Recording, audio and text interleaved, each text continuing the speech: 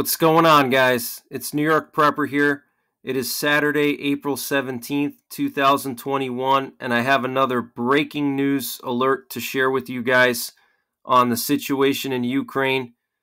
And what you're looking at here is some video footage of a Russian military convoy traveling through a town in eastern Ukraine, specifically in the Donetsk area. This is in the town of Horlivka, which is right outside of Donetsk. And this was uploaded to Twitter just earlier today. Okay, this is on one of the Twitter accounts that I follow. And so this is right outside of Donetsk in the Donetsk People's Republic, which is a Russian separatist controlled area. This is an area where there was heavy fighting in the last few years between Ukraine and the Russian separatists. So we now have some video footage coming out of eastern Ukraine in the Donetsk area of Russian military vehicles and a Russian military convoy traveling through Horlivka. And I'm going to show you guys the location of this little town here. This is Horlivka. If you look at the map here, it's right outside of Donetsk, and it's right in between Donetsk and Luhansk. And so just zooming out, I'm going to zoom out so you guys can see further where it is in relation to Ukraine. So here we have Kiev, and so it's down right next to Donetsk, right outside of Donetsk. All right, and again, this is coming from Twitter. So again, guys, the Russian military would not be deploying tanks into eastern Ukraine if they weren't expecting something to go down, or if they weren't expecting to try to annex eastern Ukraine. Okay, my opinion, this is just my opinion. I think that if this Twitter video is true and it's authentic, this is the Russian military preparing to annex the Donetsk area and eastern Ukraine, specifically Donetsk and Luhansk. They're putting their tanks over there, and they're getting ready to annex it and make it a part of Russia officially. All right, so I want to just play this video for you. I also have some video footage of some S400 anti-air missile systems being deployed into Krasnodar, Russia, which is right on the border of Ukraine. And I have some other videos as well to share with you of Russian military equipment being moved around close to the border of Ukraine. So, you know, this deployment of Russian troops and Russian military equipment is not slowing down. The Russians are continuing to reinforce their positions. And here we have the first video footage of Russian tanks inside of eastern Ukraine. My guess is they're going to try to annex Donetsk, and I think when Putin gives his speech in a couple of days, I think that he's going to say that he wants to annex those areas, but we have to wait and see what he says. So I'm going to play this video for you guys, and we'll analyze it together. So here you can see some tanks over here. Here's a truck, some kind of a truck, okay, just a basic military truck. Looks like there's some troops in the back. We look back here. Let me see if I can pause it. You can see there's some troops in the back. You can see one of them smoking a cigarette. Cigarettes are very popular in Russia and in Eastern Europe. Here's another truck filled with troops, okay. There's another truck, okay. And so this just looks like a woman walking down the street, and she decided to film with her cell phone. So to me, this looks authentic. I mean, you can see how bad the sidewalk looks. You see all the sidewalk is in disrepair, and the road has potholes, and it just looks very unkempt over here. And that tells me that this is in the Donetsk area.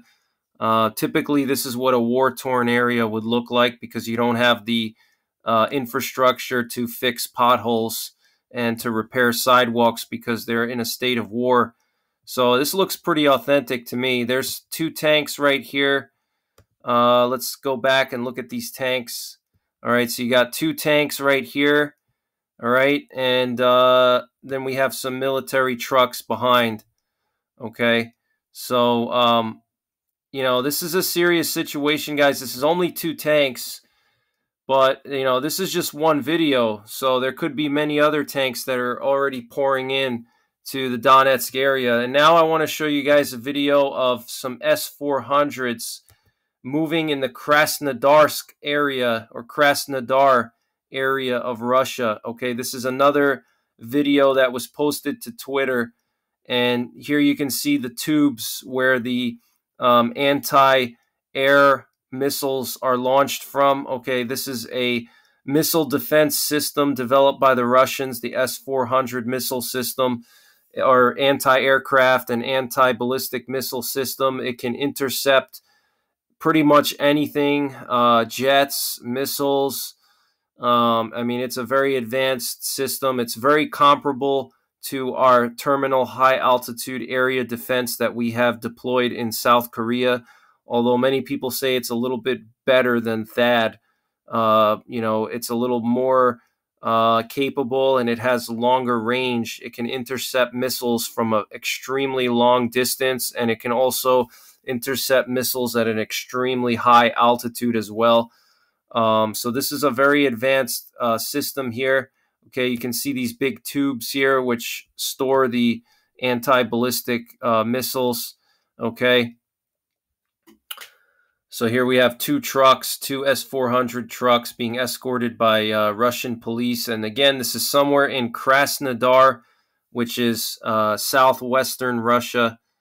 Okay, that's right near Crimea. And interestingly, I did a video just before about a US RQ-4 Global Hawk that was flying around in this area.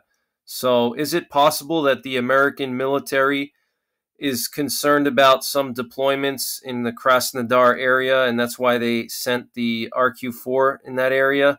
I just find it interesting that we have S-400s going to Krasnodar, and also the American Global Hawk flying in that area as well.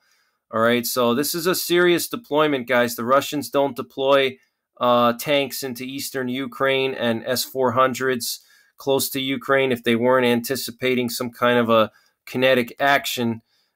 Here we have some more video footage coming out of the Krasnodar area. Again, this is a really large military convoy passing through Krasnodar. Here you can see some trucks. All right, let's watch this video here. We have some more military trucks on the left over here, and looks like armored personnel carriers. See if I can... here's another truck. I'm going to try to speed this up a little bit for you guys. Let's see here. Here we have another truck. Here's another line of trucks here coming. Okay, more military trucks. And you can see in the beginning all these armored vehicles here. Okay, this is what's really interesting, are these armored vehicles in the beginning here. Okay, this one right here. I'm not too familiar with Russian military equipment, but this is comparable to an American armored personnel carrier. It looks like it has maybe a 20 or 30 millimeter gun on top. So it's a lot of equipment here, guys. We got 1, 2, 3, 4, 5. Okay, 5 of them just in this one particular video alone. All right, and this is the Krasnodar area. Moving on, we have more video footage of Russian armored personnel carriers also in Krasnodar. Okay.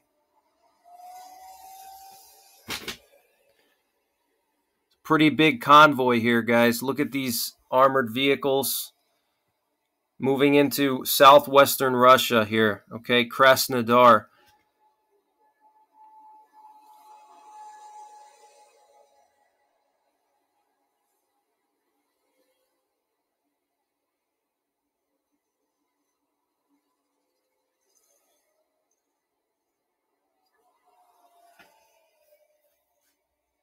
That's a lot of vehicles, guys. I already counted over 10 vehicles here and that's just in this one video. All right.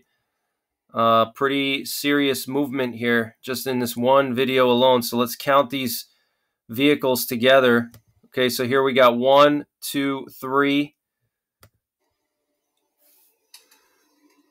4,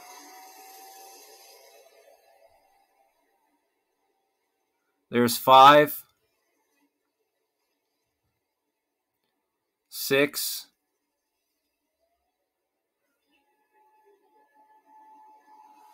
7, 8, 9, 10. 10 vehicles, guys. 11. All right, 11 armored personnel carriers just in this one video alone in the Krasnodar area. And then finally, we have some more footage here. This is from an unspecified location somewhere in Russia, close to the Ukraine border. You can see all these trucks here. I mean, these are just multiple trucks here, armored vehicles. All right. Look at all these vehicles, guys. Here we got some, looks like some kind of Russian equivalent to an MRAP. Okay. There's a lot of vehicles here, guys. Again, Russia wouldn't be moving this much equipment if they weren't expecting something. So, but that's pretty much it for this video, guys. Just wanted to share this information with you and this video footage. So again, we have Russian tanks being deployed into Donetsk. We have S400's being moved around the Krasnodar area, and we continue to see the Russian military building up their forces on the border of Ukraine. So we have to keep an eye on this situation, guys. I'm going to follow it as best as I can, and stay tuned to my channel for more updates on the situation. And you can also check out Off-Grid Desert Farming with Paul and Adrian. They're also following this situation, and they're doing breaking news updates. So you can check their channel out as well. So that's it for now, guys. Thanks for watching. Take care. God bless. And don't forget the 4 Ps. Pray, prepare, practice, and persevere.